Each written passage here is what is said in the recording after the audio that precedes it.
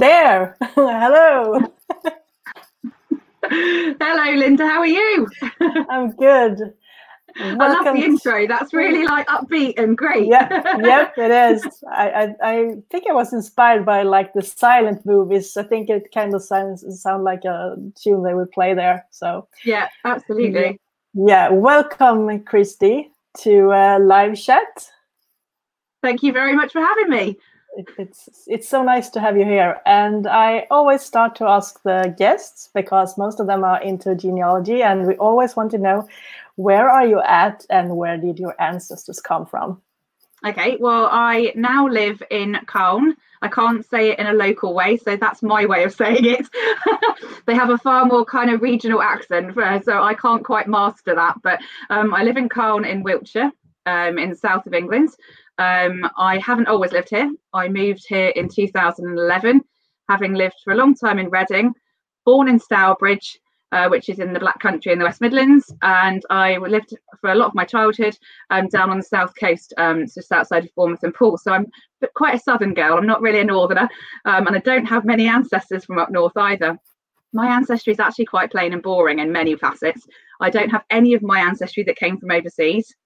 As far back as I've gone, I don't even have Irish.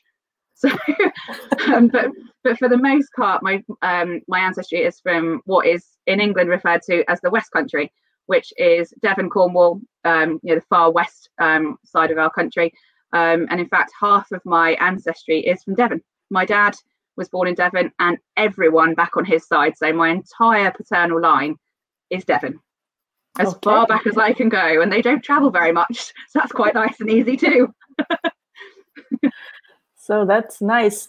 Well, I also have every time I ask the guest to ask a question for the next one, and since I had David Mittelman last time, and he is very much into DNA and forensic DNA, and he has a really great question. So I think we will start with that one, because then we will get to know a little more about you. So I will run the question, and you will have to think of an answer. Okay. I'm always curious. You know, I got into this field because from a young age I was just very fascinated in DNA and what DNA could tell us about our personal stories, whether historical, medical, or otherwise. And so I guess my question for the next speaker would be, what brought you into the world of genealogy or genetics or DNA testing, and how did you get into this field originally?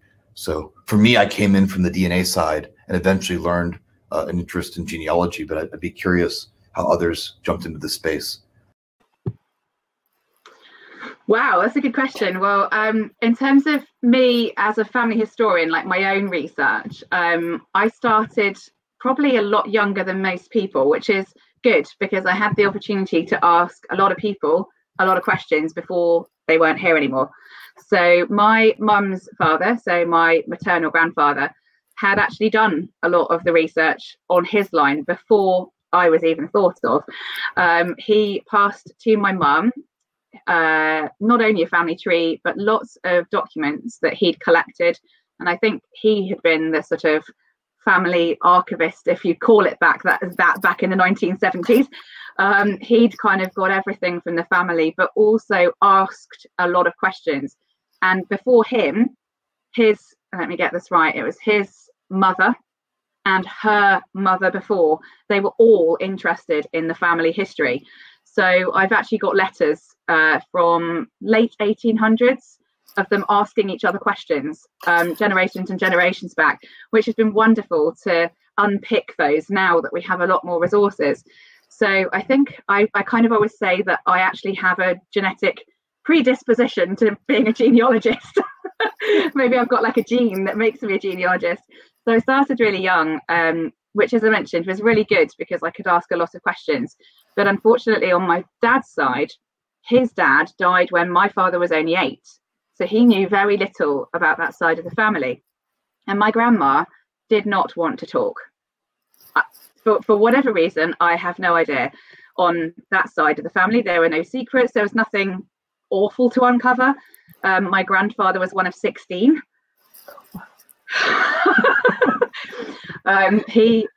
his father was actually a prison warder in a very remote prison on Dartmoor. So I always say, well, in the 1890s, they didn't have TV, they didn't really have cars, so they didn't have much else to do apart from have kids.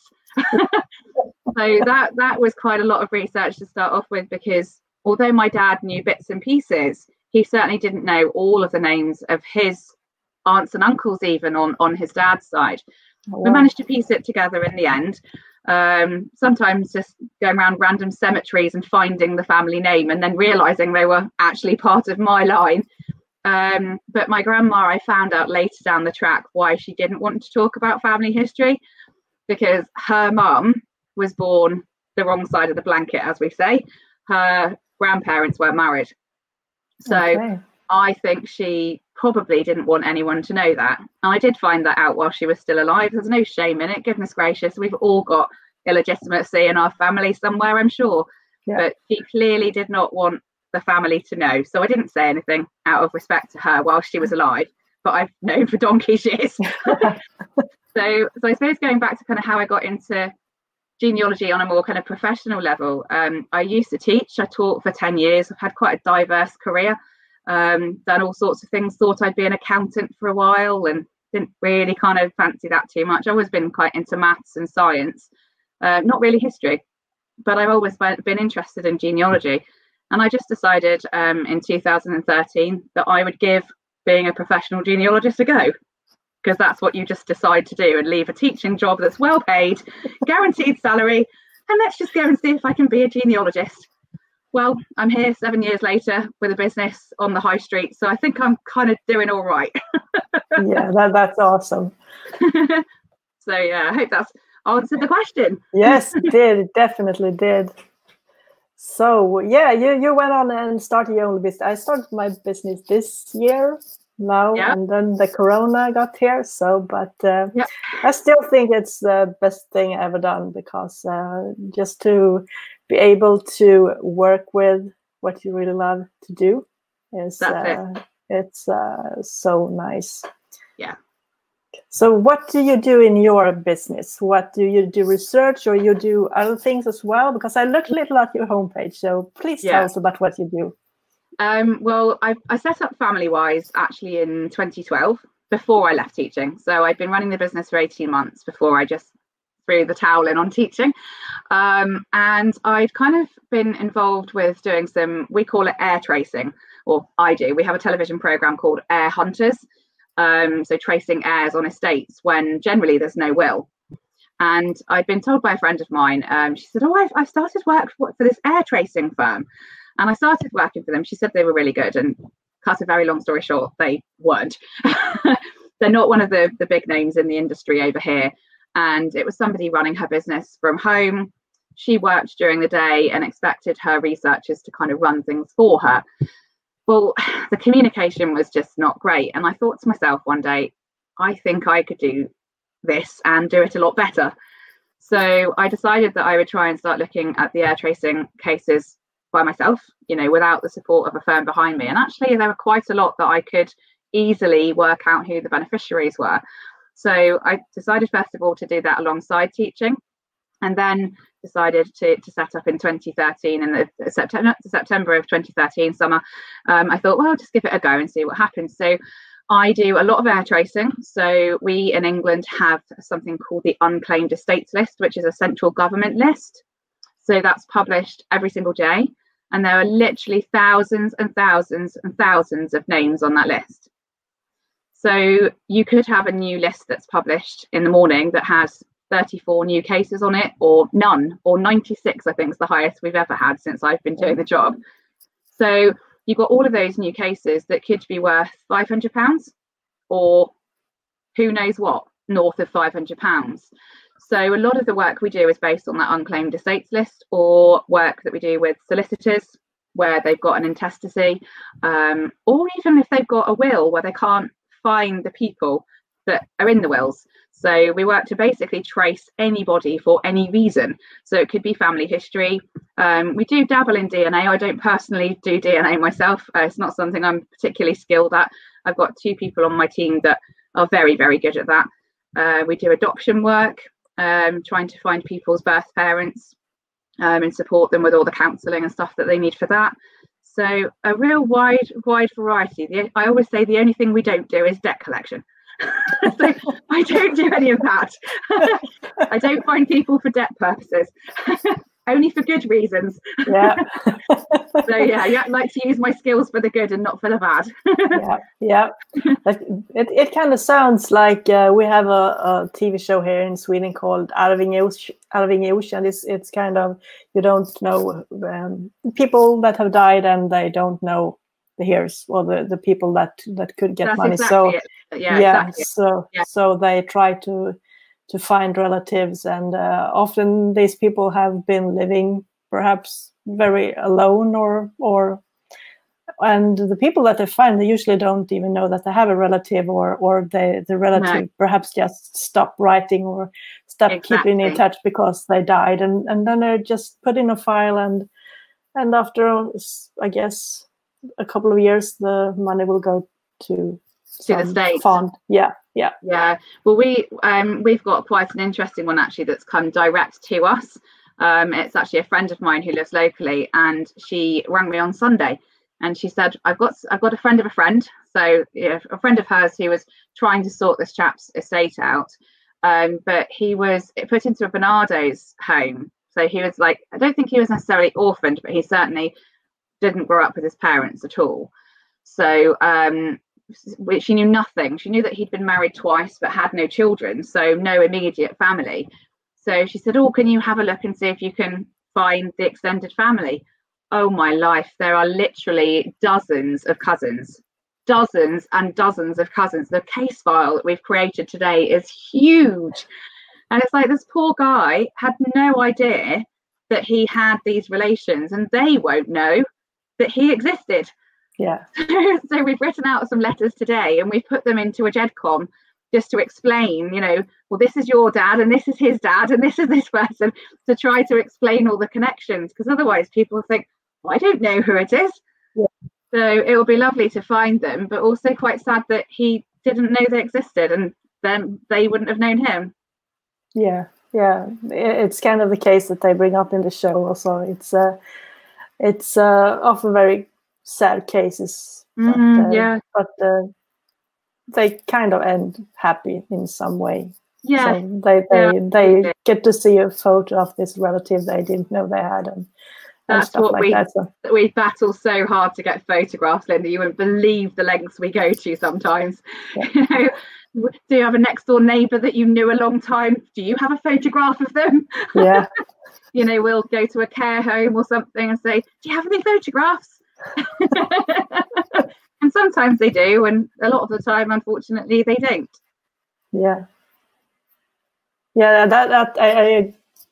must feel like a really, really nice job to do, and help people, and absolutely. We had some interviews actually yesterday because we needed some more support on our admin team, our administration side, and we were sort of talking to the 3 candidates, and they said, God, your job sounds absolutely fascinating. Like we always say at the end, are you still interested in the job? Of course.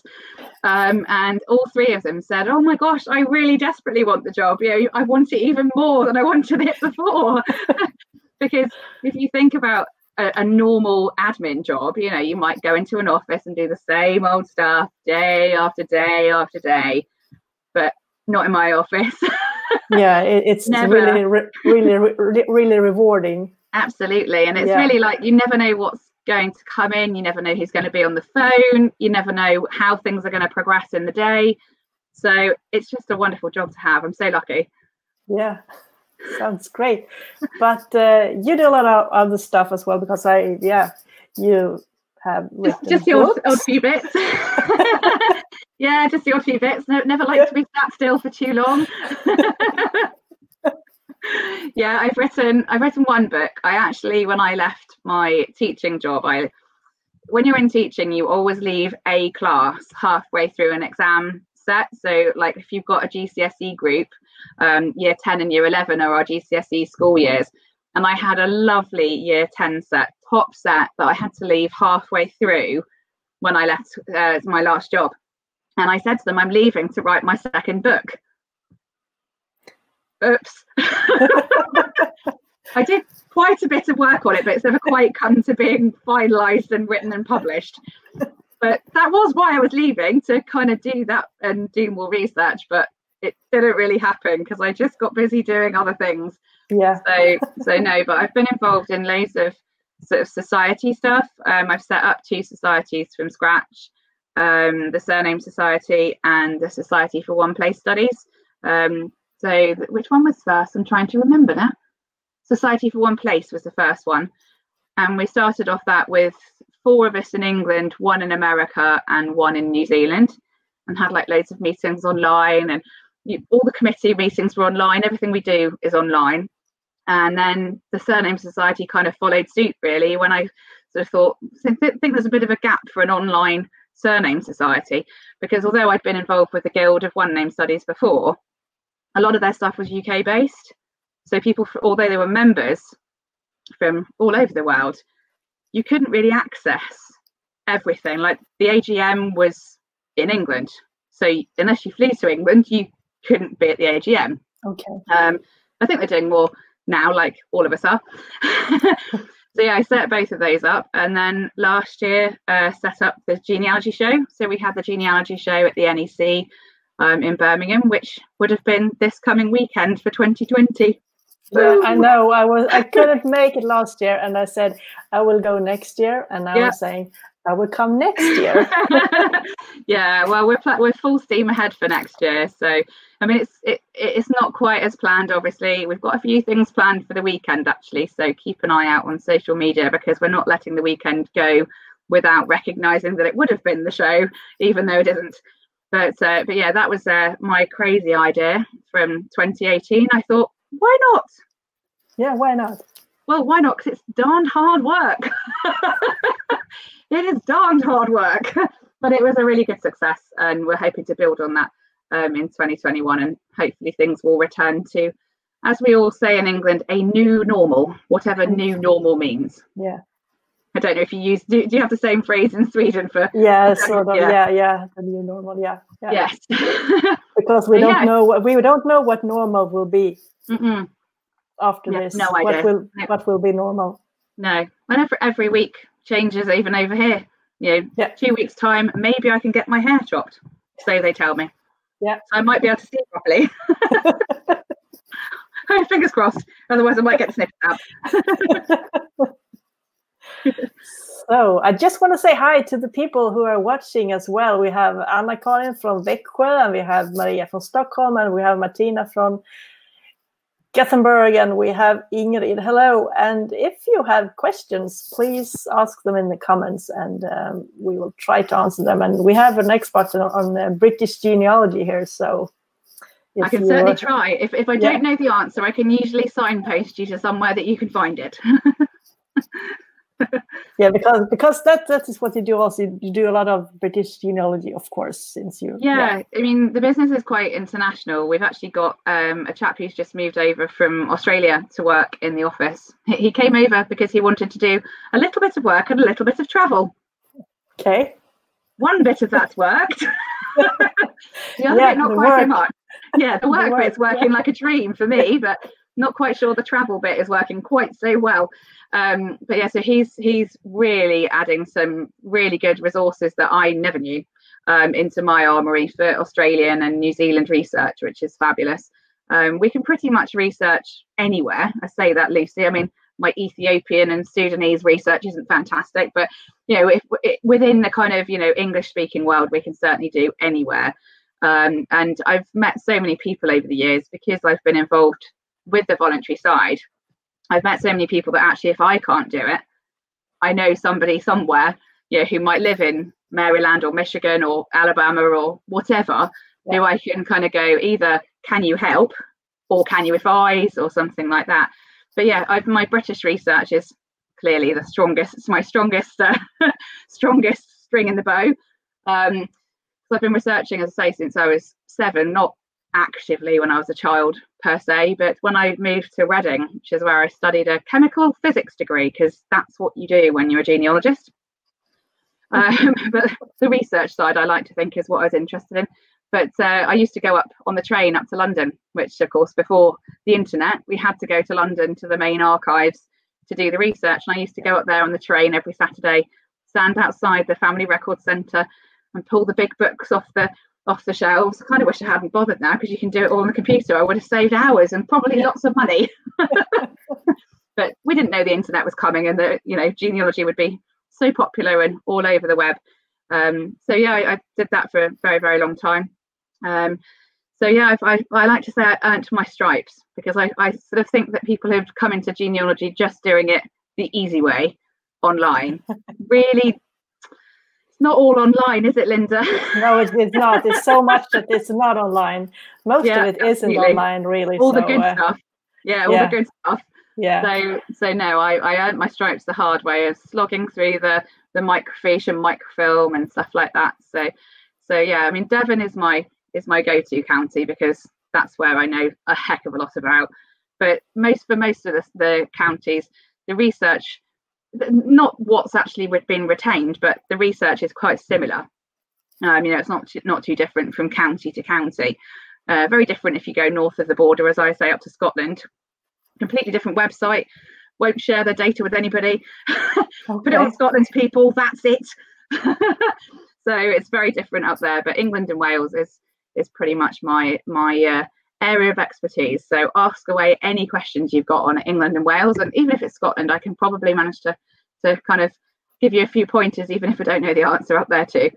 Yeah, I haven't had any.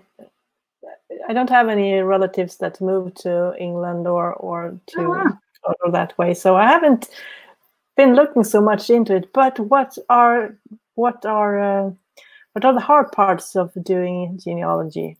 The people who disappear. The people who appear from outer space and then just disappear again. No, I think the hardest thing, I don't suppose it's the hardest thing, but one of the hard things is that certainly in the 1900s, there's a lot of name changes when people arrive, particularly if they have Jewish heritage. So we've got one particular air tracing case that there's one side of the family that every single different person on that same generation changes their surname to something completely different to one another. So they don't just, you know, on block just go, I'm going to change from being, you know, Mendelssohn to Martin. That's fine. I can cope with that, because I can track all of you because your birth dates stay the same.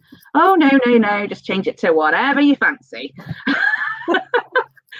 I mean, with the case, I'm just trying to think what mother's name was. So the person who passed away was called Sandra Patricia Austin. Her dad was actually born as Leon, I think it's Leon Orenstein, but because it was so Jewish, changed it to Leo Austin or Leon Austin. The mother married as Kitty Solomons. Sounds still quite Jewish. Solomons is still quite Jewish, but she was born as Katie Vigdashik. Okay. So how do you get from Katie Vigdashik to Kitty Solomons? Yeah. And then she ends up being Kitty Austin anyway when she gets married. So about as not Jewish as you could sound, really. So I think that's one of the hard things, because people did, as I say, change their names to anglicize it a lot if they were from Jewish stock. And as I say, I think some people they appear from somewhere. And, you know, if it says, oh, they were born in England, well, great. It's a big old place, you know. Yeah. on a census, you know, born England. Well, fantastic. Well, it's a bit like the 1911 census saying born Sweden, isn't it, Linda? You know, great. I've got a country, but where? Exactly.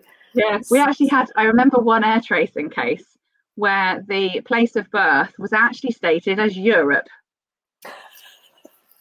And I was just, I'm not even looking at it. I am not even looking at it. I just move on by. There's plenty more cases where that can stay there. But yeah, I mean, I think before 1837, it's harder to research in England as well, because it's not centralised. So good old Queen Victoria, she didn't smile very much, but I do like her.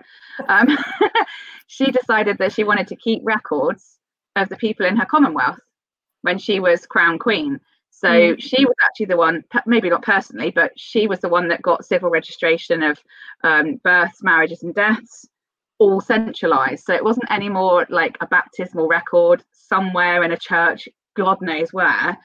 It was actually all centralised. And the same with the censuses every 10 years. Again, her idea to find out who lived in the Commonwealth.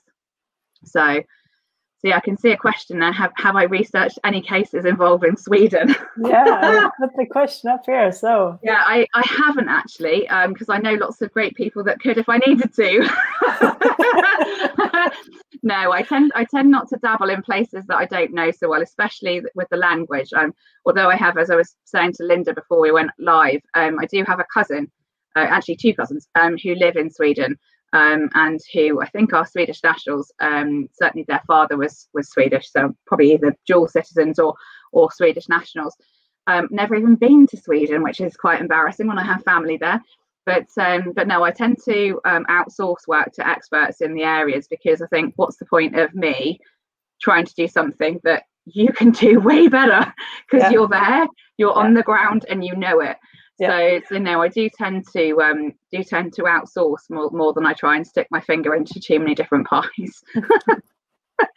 So yeah, I've got a friend who lives there, or a couple of friends actually, who live in Norway, who've done some work for me over in Norway, because we have had some cases that have taken us over there. Yeah. So I might have a look at the unclaimed estates list, Linda, and see if there are any in Sweden, and pop them in. Yeah. Have a little look. They might have been mined many years ago. They might be absolutely horrendous, but we can have a look. Yeah, because what kind of records do you have? The census, it's every 10th year, and then you have birth and marriage and death, and what other kind of records do you have? We have lots. I mean, I use main staple things, Find My Past Ancestry, and they have so many different things. We have wills right the way up to anything that's currently been probated in England. That you can, it's £1.50, which is nothing. There used to be £10, so I don't quite know how it's gone from 10 to £1.50, but I'm grateful. Everything else goes the other way. Yep. But no, so you can get wills for £1.50, which I find A, fascinating in terms of the content, but B, they can really help our research, because if I've lost somebody, like I don't know who they married, if they're a lady, and I need their married name to find them. Often if I get one of their parents' wills, it'll go, oh, and my daughter Janet Brown. And you're like, oh, you married a Brown. Yeah. or I might know that she married a Brown, and I'll be grateful for an address. Yeah. So yeah, I do love a good will. What else would I say are my go-tos? Shipping records. Love a good shipping record. Very, very handy, especially if they've got the date of birth on and the address of where they were going from or to. That's really handy. Immigration records, love those kind of Ellis Island stuff, and going across. There's a Canadian kind of from New York, not New York. Anyway, one of the America to Canada sort of border crossings. Yeah, border crossing. I find them absolutely fascinating. But I have to say, my main kind of go-to is I just put someone's name, unless they're John Smith, in the front of a search. So I wouldn't go to Find My Past and like just go, oh, I want a birth. I just put it in the front, and then I think, okay, well, actually, I wasn't looking for that, but that looks quite interesting. Yeah. And if I get too much, then I'll just restrict my search.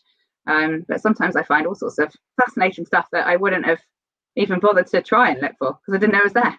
Yeah. That's a fun part, when you find something and you didn't even realize it existed. Exactly, especially if someone disappears out of England. You know, where did they go to? And if you just put it in the front, then it'll give you like hopefully a shipping record, or you know that they died in New Zealand and there's a probate in New Zealand or something like that. So yeah, I'm a big front end of the search engine girl. Bung it in, see what happens. Yeah, I think those are my kind of favourite records, but I do like a good military record as well, because they often give me a bunch of kids.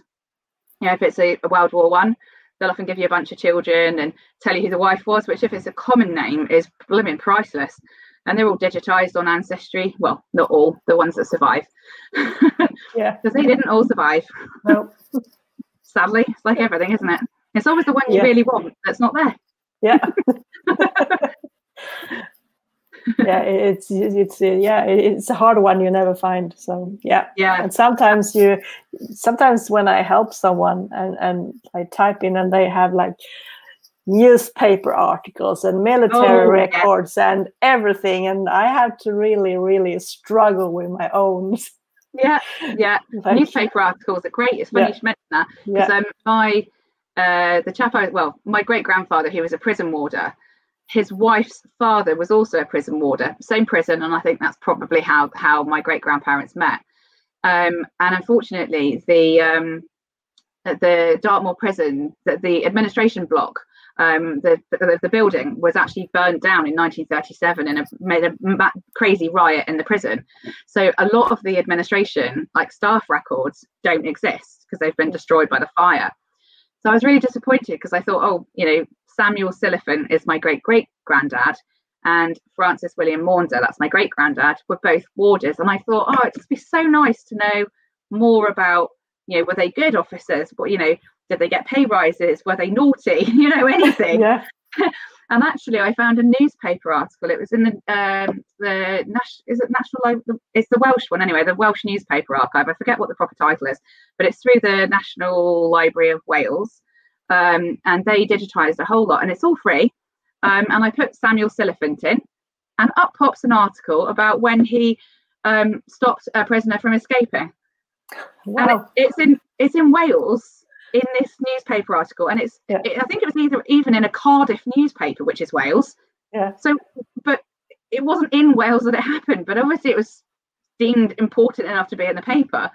So I wasn't really thinking I would find anything in Wales, but just pop in his name in. It's quite a rare name, unless you collect all of them, which I do. But so I just popped in Silliphant, and up he popped, which is really weird. So see, Anna's put, which of the English censuses were destroyed?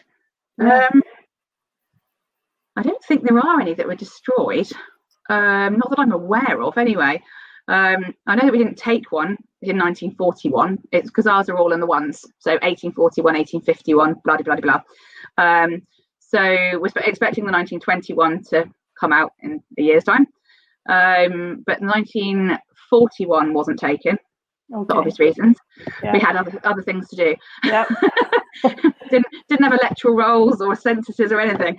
But I don't believe there are any that are destroyed, as far as I know, anyways. But perhaps Irish census records. Irish. There's a lot of Irish stuff that has been destroyed over the years. Although some of that is myth and legend, I will say.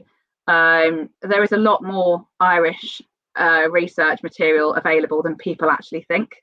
So I think a lot of it is, people have always said, all the Irish records have been destroyed. They haven't. They really haven't. It is harder to find, but there's stuff coming online.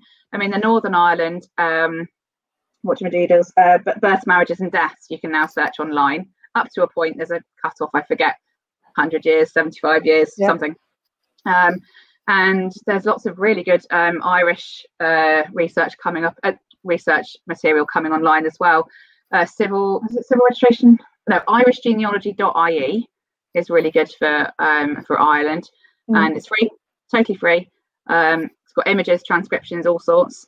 So that's really, really good. There's a lot more than people think. I think, as I say, it's everyone said, it's really difficult, but actually it's not that bad. But did I hear you said that the 1920 census are coming out soon? Do you have 1921? 1921. So you have like 100 year. Wow. 100-year closure. We managed to get the 1911 out a couple of years early, but it was on the proviso that the last column was redacted, was obscured. So because that's the one where it says deaf, dumb, blind, whatever, disabled. So we managed to get that out a bit early, but 1921 not so much. But but how is it if you're trying to find new records? Could you contact the archive and they will look at it and see if you can get a copy?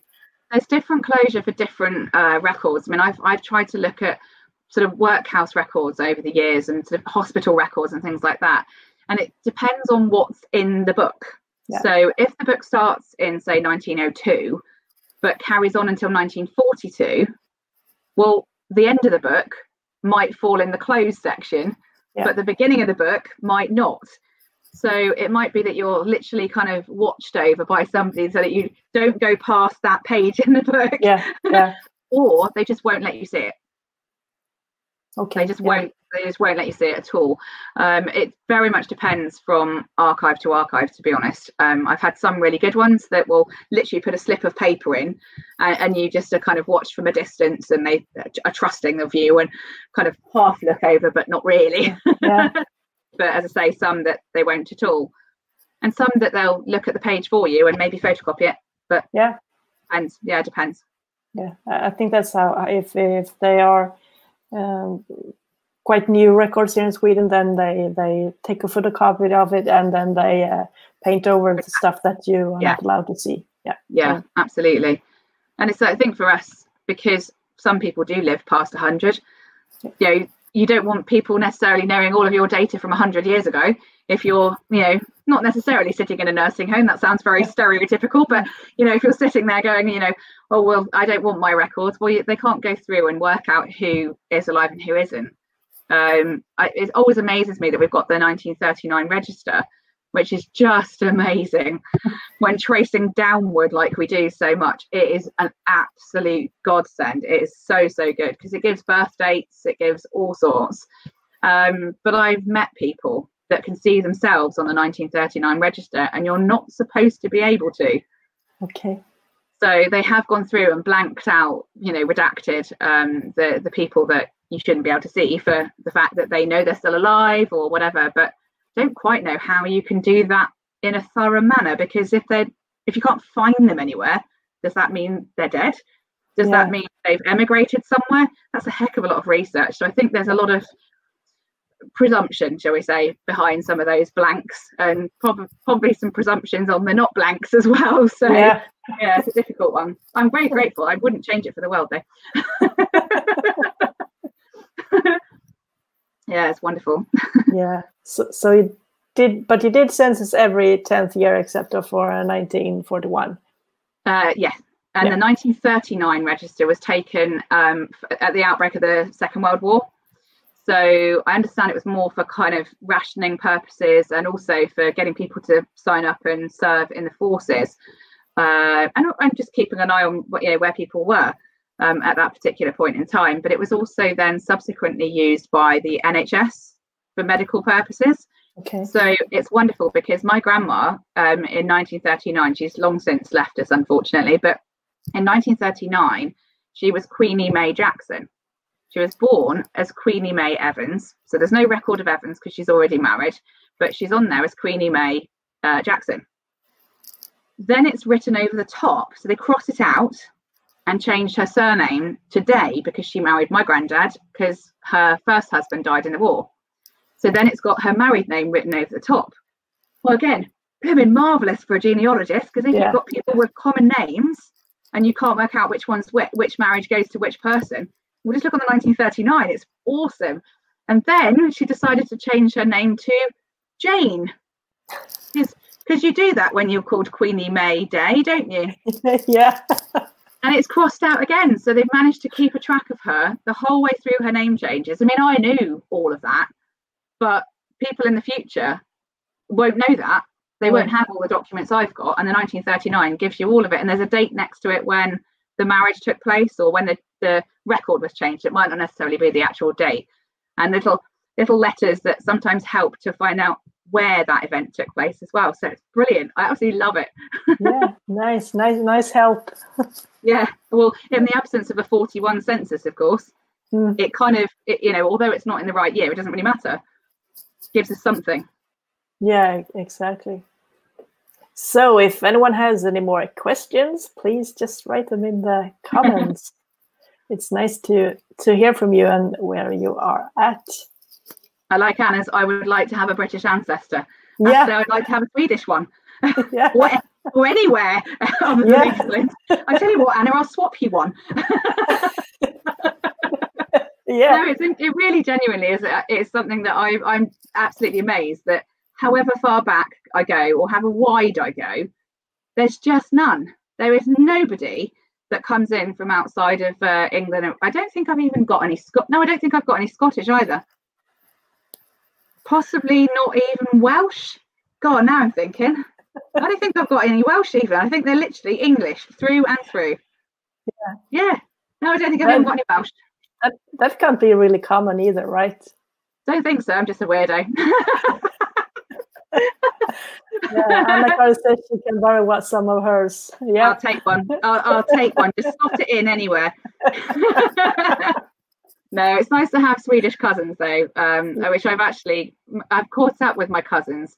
I mentioned to my mum and dad when lockdown in England first started, which was the 23rd of March for us. And I said to my mum and dad, because I talk to mum and dad, I'm an only child. So I talk to my mum and dad pretty much every day. And I said, oh, it would be lovely to see the family and try to get all of us together.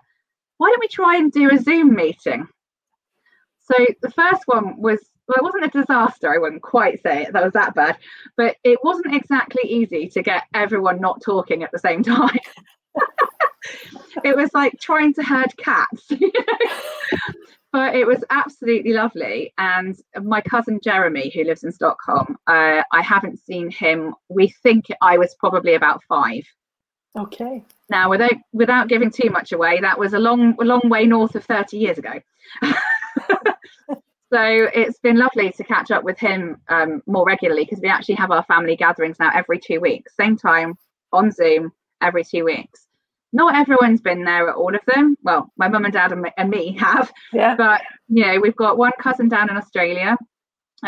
We've got there's 7 first cousins, so me and 6 others. There's my mum and dad, 2 of the widows, because unfortunately my mum's lost all of her siblings. So 2 of the 2 as widows or widowers. And then the next generation down, there's, let me see, I count 1, 2, 3, 4, 5, 6, 7 that have been online with us on Zoom as well. So that's been really lovely, because Lucy's down in Australia, Jeremy's in Sweden, his wife and his son are in Sweden too. So it's been just delightful, like doing this with you, Linda.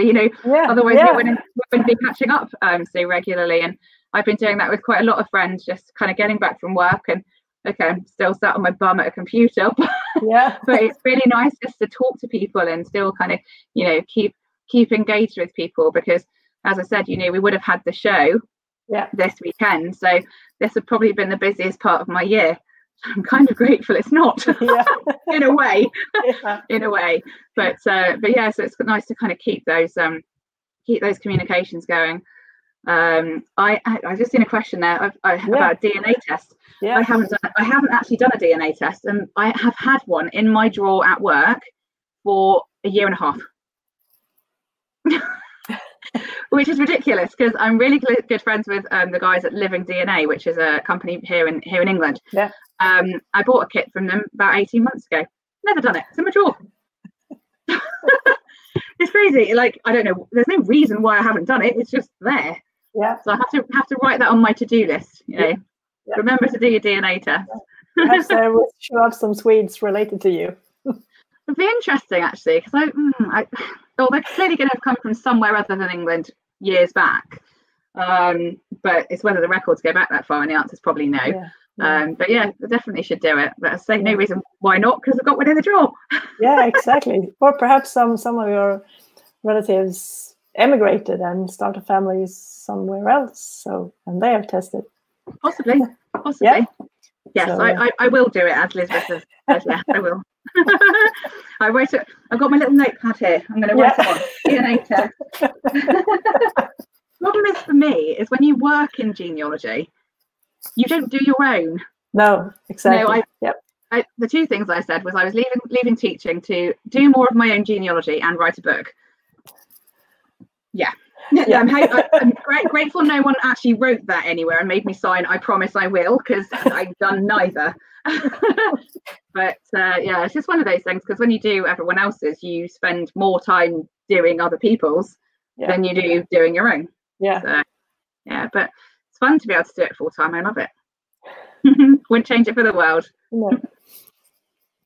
So I'm going to ask you also, since before I started this, I was working with IT a lot for many years. So I'm into tech a lot, and I want to ask you, what is your favorite app or program, or your favorite app or program where you keep your, how do you keep your genealogy organized? Do you have a special app for that, or? Do you want an honest answer or a porky pie? My committee on the Surname Society take the mickey out of me a lot, because all of my Silliphant trees, my surname study trees, are in Word. Because I started so long ago that, you know, back when I first started doing lineages and putting trees together, there wasn't really that much in terms of software. So I just typed it into Word and tab spaced it across and numbered it and stuff like that. Yeah. Worked for me, and I've never had time to then put it into a program. But at work, we use Family Tree Maker, Family Historian. I'm not a massive legacy fan, not a huge fan of that. I do use it for certain projects because I've got one particular guy that I work for who wants it in legacy, so I kind of have no choice. So that or nothing. But no, I think if I had to pick, I'd definitely go Family Historian. And when I retire and sort out all of my own genealogy, she says, going, what would I do with the business? Probably just die at my desk. Anyway, but no, when I get time to do my own stuff, I will probably put it all into Family Historian. Yeah, because when I guess when you do this research, you have to keep a lot of people and build a lot of trees. So yeah, and if we've got big trees, when we've got air tracing work, we will often start putting it straight into either Family Historian or Family Tree Maker. With a smaller one, again, most of our reports are in Word. So if we've got subcontractors that are doing work for us, they'll just put it in a Word document, because it's the easiest way of showing it. It's quite quick to put together. So you can kind of have a split screen and just type or snip something and pull it across and whatever. So we tend to do general easy reports in Word still at work. But yeah, if it's a bigger one, I mean, we have some trees that are just wallpaper the wall. I think the largest one we've had so far is 86 beneficiaries on one case. Okay.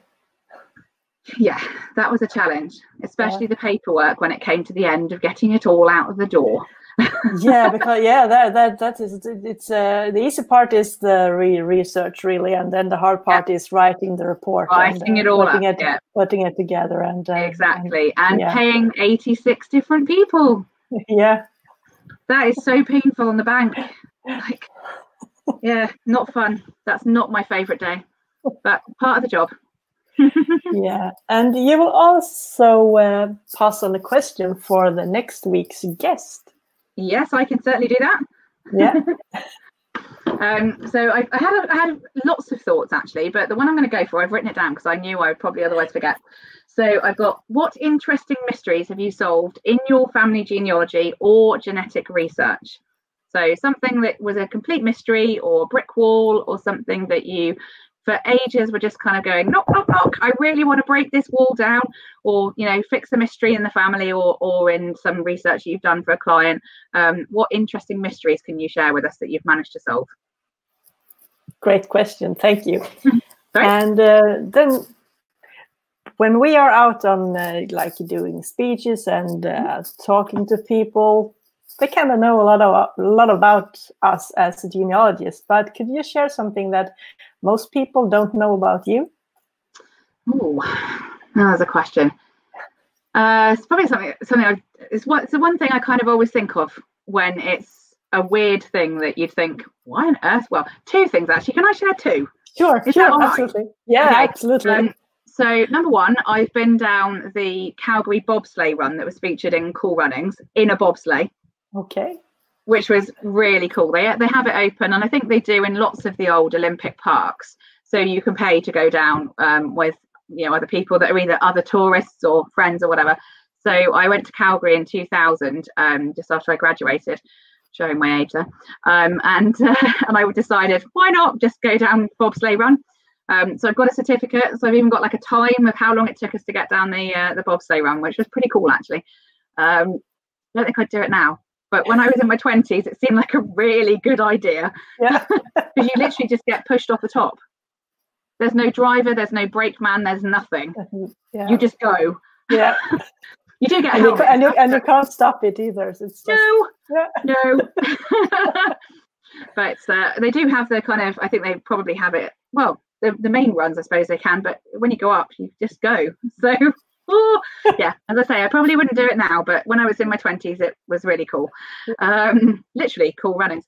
And the other thing probably very few people know about me, unless they know me very, very, very well, is I play I have three saxophones in my spare room. So I grew up playing saxophone. I've got an alto, a tenor, and a baritone saxophone. And before lockdown, I used to play in a local band. I'd started playing again, which was really exciting. And then the lovely virus hit us, so I can't play anymore. Well, I could play in my spare room. You can play solos. Yeah, I can play by myself, but not with other people. So yeah, it's a shame because we had quite a few gigs over the summer, because of course it's the time when people, you know, have concert bands out in the bandstand somewhere and things like that. So we had quite a few things on, but I think they'll all be cancelled this year. So yes, lots of practice to get back up to even where I was in March, because I'd only been playing from January to March again. So I was learning to breathe properly again, because playing a baritone sax, it's huge. Yeah. And I was sort of trying to sort out my breathing a little bit more, rather than doing 2 bars and then breathing, 2 bars and then breathing. Yeah, I haven't quite got the old lungs I used to have when I was in my 20s and younger. So, but I've really enjoyed going back to it, actually, and it was just such a shame that it stopped so quickly. But hopefully get back to it in time when the new normal comes back. Yeah, that's really, really nice, really cool. So I guess that's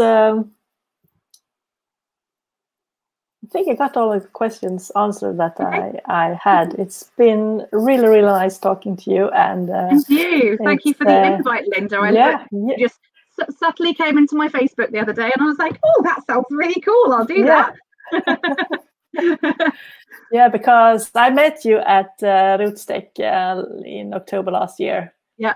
And we had been Facebook friends for a while, and I just went, and I just went up to you and said, "Hi, you probably don't know me," and you said, "Yeah, I know you."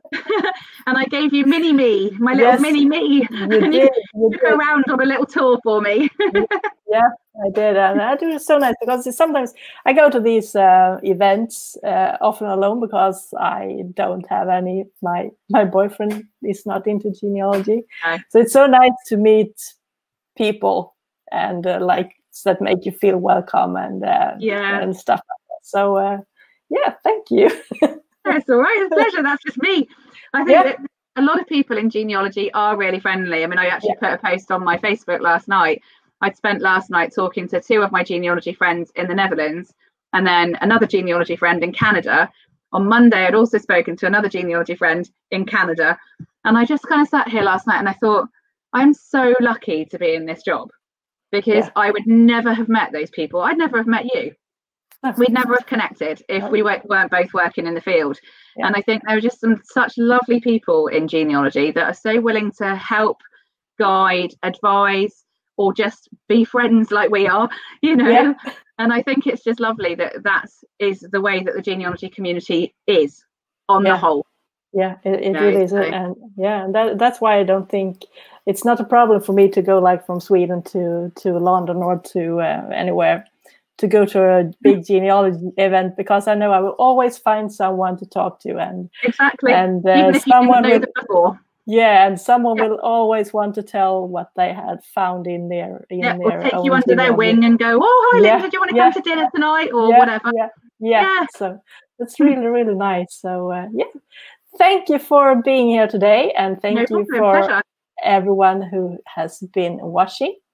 And I will start the end scene. So let's see where it is there. So have a nice day wherever you are.